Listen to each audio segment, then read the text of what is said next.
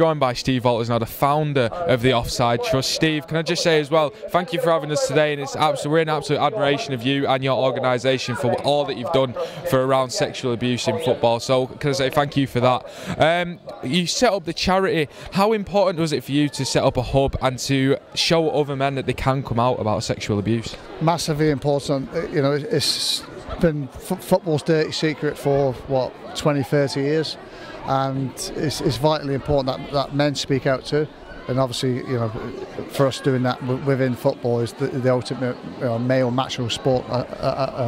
So people say vitally important. Myself, involved in football since I can remember, and for myself and many others that watch football, we're just all shocked by the extent of it. Was that the goal, to really bring this to light? We all knew how many there was, and we still know there's a hell of a lot more out there.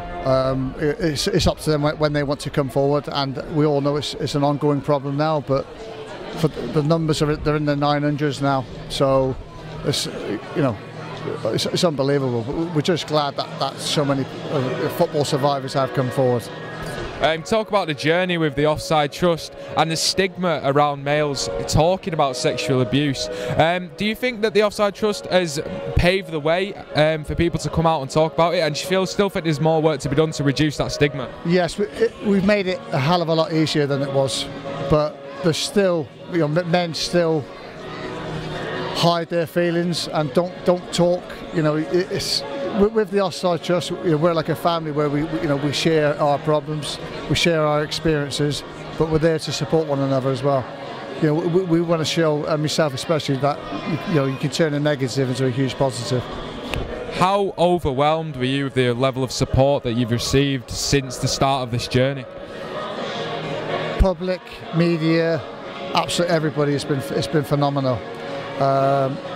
Don't get me wrong, we've had to go through the criminal process last year with Barry Bernal, but it's had a bit of an impact on my personal life. But yeah, it's overwhelming. And just to cap it all off, 2.5 years in, you've got this charity day, over 1,000 tickets sold. Do you thank every volunteer that's come in? How much management and planning goes into an event like this, and how proud of you that it's come off? It's been hard work, challenging, but it's vital that we do this. You know, we don't still receive any funding, so it's vitally important that we can try and raise all the funds we can today. And you know, having such a fantastic turnout makes it worthwhile. Are you proud of the team that's representing you today? You've got Mick in his Speedos, but you've got players like Danny Murphy, Trevor Sinclair. How happy that people have turned out to play in this charity game? Absolutely delighted. You know, obviously Danny Murphy, teammate of mine, Trevor Sinclair, Didi Adebula, Lee Trundle, some legendary names there. And I was just so thankful that they take the time and effort, especially on Mother's Day, to come and play in this.